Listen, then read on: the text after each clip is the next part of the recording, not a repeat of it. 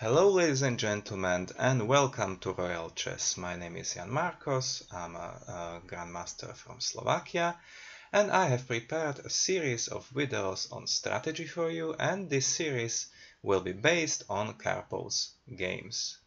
Naturally, the ex-world champion Anatoly Karpov was one of the best strategical player in the world, so it makes much sense to learn strategy from the best and from him.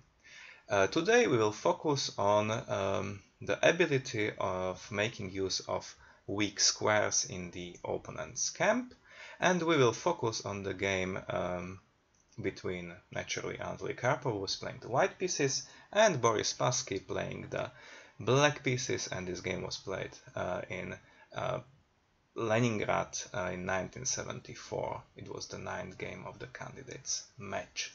I remember that this game made a very big impression on me when I was very young, because it showed nicely how patient Karpov can be, how can he use prophylaxis, and also how he can distinguish between the more important and more relevant factors of the position and the less important ones. So let us jump right into the action and have a look at the game. So in this game, the Sicilian Scheveningen was played, knight f6, knight c3, d6. Please remember, Karpov is white and Spassky is black. This move order is not used so much today because it allows the quite interesting Keres attack, g2, g4. Karpov also played this move on several occasions, but in his candidates match against Spassky, he wanted to be more solid, and also positional play suits him very well, so he played the normal bishop e2, bishop e7, castles, castles. Basically, I'm going very quickly through this initial stage of the game because all this is very well known and was also very well known in 1974. Now white played f4, knight c6, bishop e3. And now black played bishop d7. Maybe this is the first moment where we can stop in this game because this bishop d7 is not just a simple developing move, but also it contains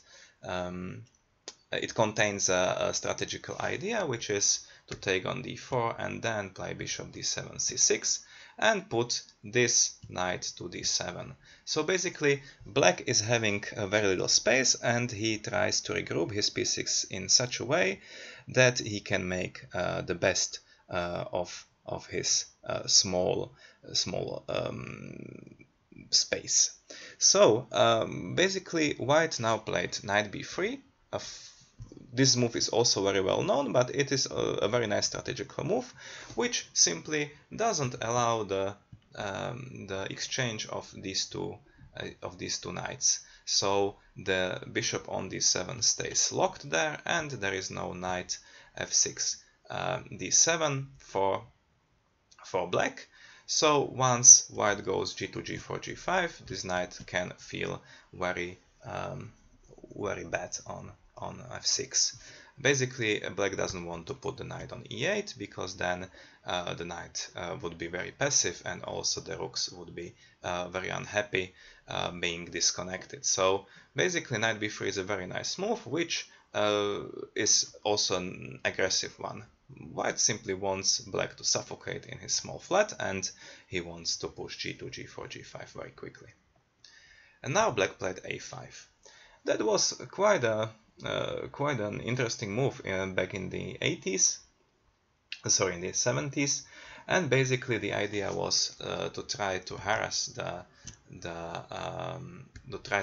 knight on b3, and once white goes a to a4, as he did, make use of the square on b4. So now black played knight b4, and his knight is kind of stable on b4, and he still wants to play bishop c6 and knight d7 to make this regrouping.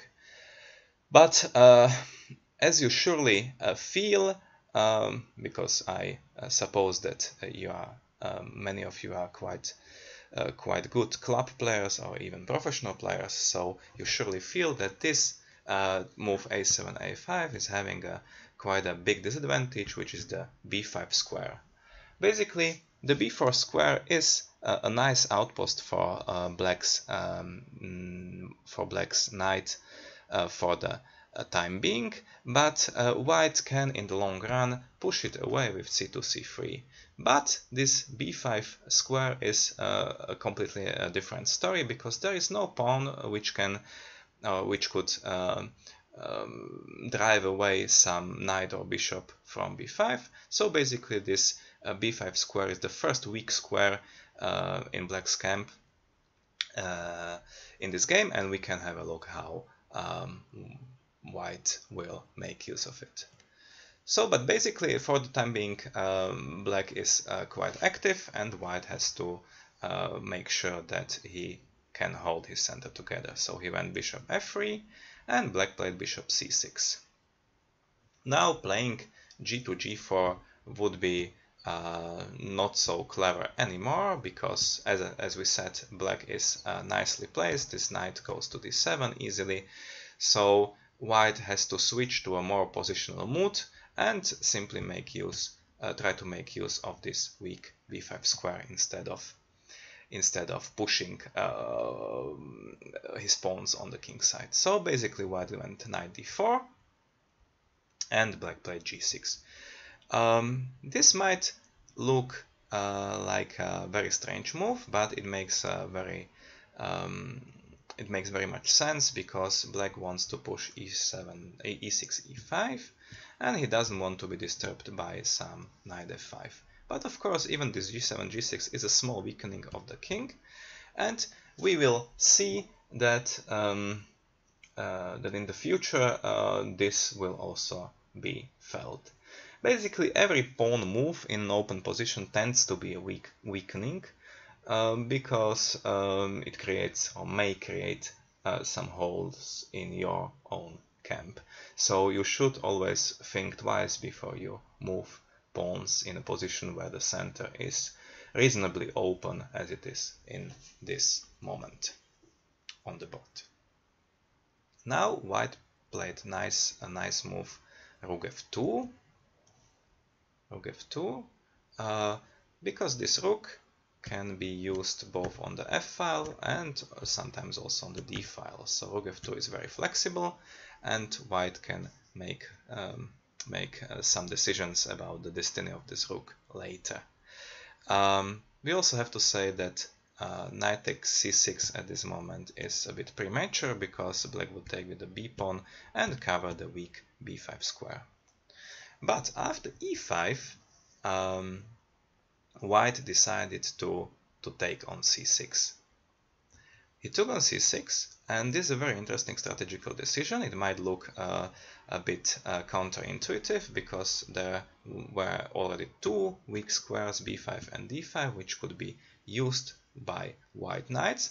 So someone could say that perhaps it is more logical to play something like knight b3 here, or knight b5 rather, and simply try to make use of these two squares.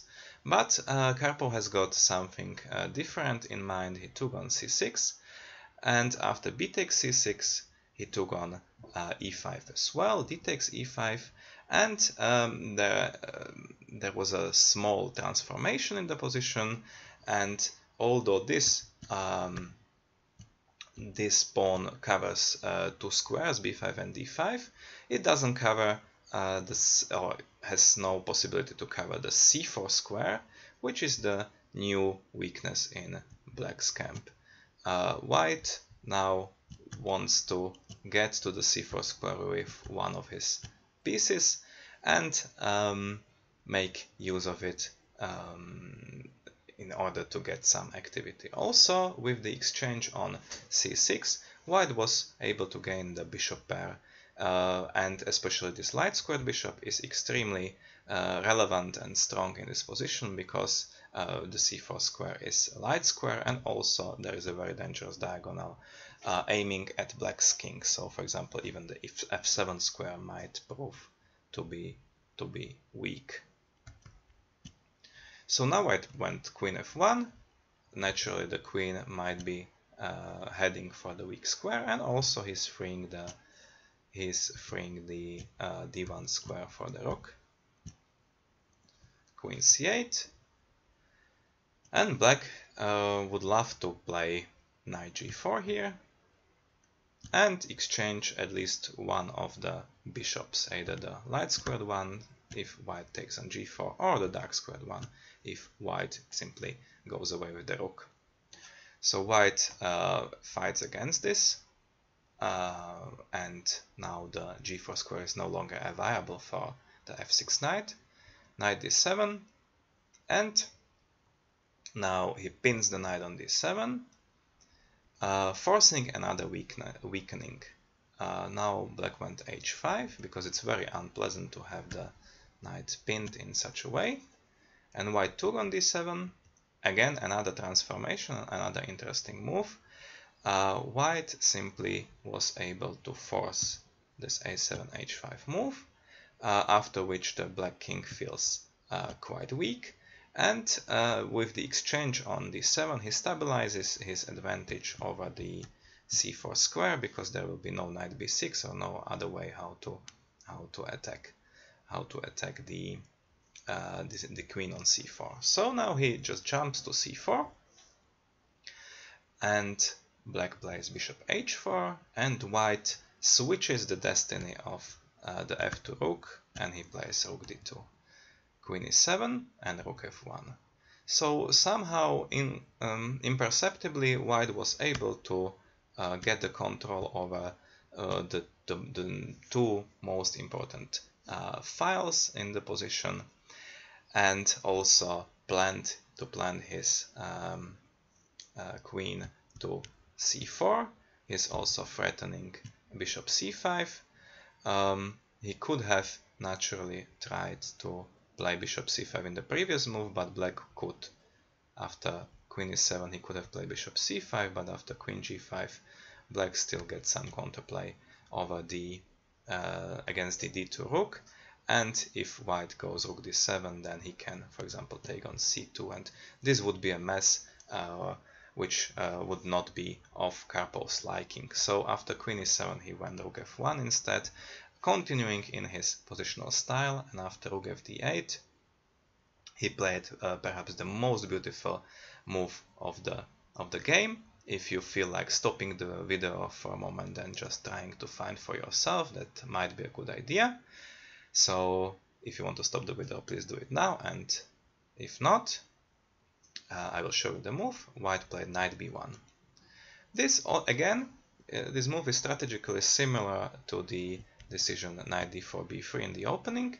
White goes knight c3 b1, because if black takes on d2 then white takes with the knight, and knight comes closer to black's weak squares, for example the c4 square or even the c5 square.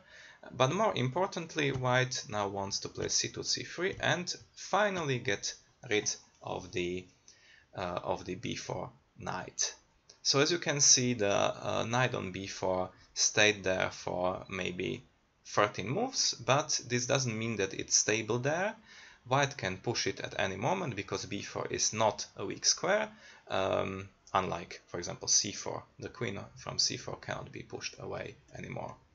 Now black played queen b7 because he needs to prepare for the retreat of his knight. So after c3 the knight goes somewhere to a6, and black needs to have the c6 pawn covered. Now white played another brilliant move. He played king h2, restricting the scope of this h4 bishop, and white again can prepare g2 g3, pushing away another black piece. How is this possible? Well, simply the bishop on h4 is not on a weak square, so it can be pushed away. Now black went king g7, and white started to push black's pieces away. He went c3, knight a6. Please note how what a terrible piece is this knight on a6. It can go almost nowhere. It's on the periphery of the board, and also it is not sufficiently covered. So it's basically a very bad piece, and quite often for Karpov one such a bad piece was enough to win a game. Now another brilliant move by Karpov was rook e2. White simply again wants to keep both his rooks in order to be able to efficiently attack the f7 square, and he understands that black cannot really enter his camp via the d file, because all the important squares are just brilliantly covered. So now black went rook f8, admitting that there is nothing he can do on the d file. White went knight d2, so this knight is slowly coming to some very interesting square. It can be b3, a5, b3, c5, or c4, or even f3, g5. Basically, knights are the pieces which have the biggest ability of making use of the weak square. So, for example, an exchange of knights would be black's dream in this moment, but he will not achieve that. Bishop d8, knight f3, so the knight comes closer to the king side, and it is quite difficult for black to cover already the e5 pawn. So he decided to play f7, f6 just to have it covered safely. But again, we have a new weak square, which is the e6 square. The queen can enter black's camp and come very close to black's king from e6, and also with the support of the queen from e6, white can also think about getting already to the d7 square. So he played rook d2, bishop e7, queen e6. You can see how freely and easily white pieces are entering black's camp. The reason is that there are so many holes in black's camp that this makes it very simple for the white army to enter the position. Now black played rook a d8, and white took. It's very difficult, or rather impossible, to take the rook for black, because then white takes on e5 and enters f7 with a winning attack. So black had to take with the bishop, but now white comes with another rook on the d file, and as you can see, white won the battle over the d7 square. It's almost impossible to cover it.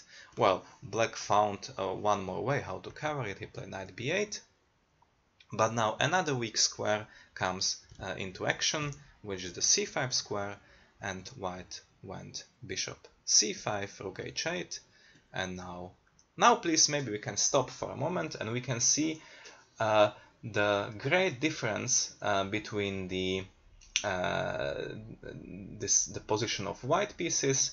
All his pieces are harmonious and playing very well together, and the black pieces, which are just distracted, scattered around the board. And Karpov achieved this result with purely positional means. There was no combination in the game. He simply insisted on getting to the opponent's weak squares and on pushing away black pieces from seemingly nice positions, but the positions of black pieces were not as stable as white's, and that made the difference. Now there was some tactics in the game after all, because white now took on d8, and after rook takes d8, well, here Spassky resigned, but after rook takes d8, bishop e7, black's position falls apart because white will take on f6, and then the knight will join the party and simply kill black's king. So basically this was a brilliant game by Karpov. He made use of several weak squares in black's camp. If you remember, there was the weak b5 square in the opening, then we had the weak c4 square, weak c5 square, where the bishop ended, weak e6 square, weak d7 square, and also this weakness was created by Karpov when he played bishop g4, as you remember. So basically the ability of making use of opponent's mistakes and making use of his weak squares is very important, and also very important is the ability of pushing away patiently the pieces of your opponent. This also we saw in the game. Karpov was able to get rid of the b4 knight and also of the h4 bishop, because these pieces were active, but they weren't sufficiently stable in their positions because there were no weaknesses in White's camp basically through the entire game. So this was one of the most impressive Karpov's positional wins, and I'm looking forward to meet you again at Royal Chess, and I will show you some other games of Anatoly Karpov's on different strategical topics. Have a nice day. Bye bye.